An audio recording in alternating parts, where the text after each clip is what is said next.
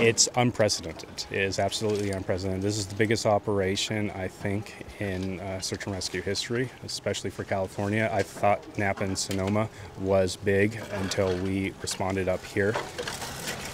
The nature of this fire has basically leveled many of these structures down to the ground. Most of the structures that we've gone into that could be 3,000 square foot houses are now 6 to 8 inches of rubble.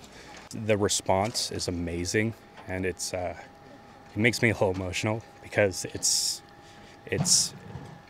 a lot of personnel coming from everywhere. I mean, we have dogs coming from Alabama and places to replace the dogs that we've been using because we're working everybody so hard.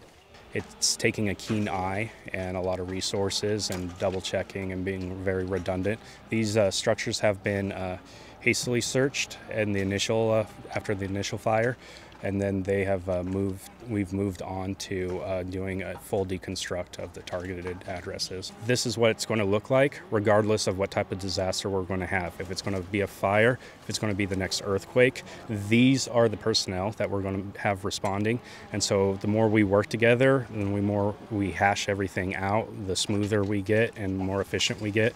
And that's what we really need to focus on, is just efficiency and communication.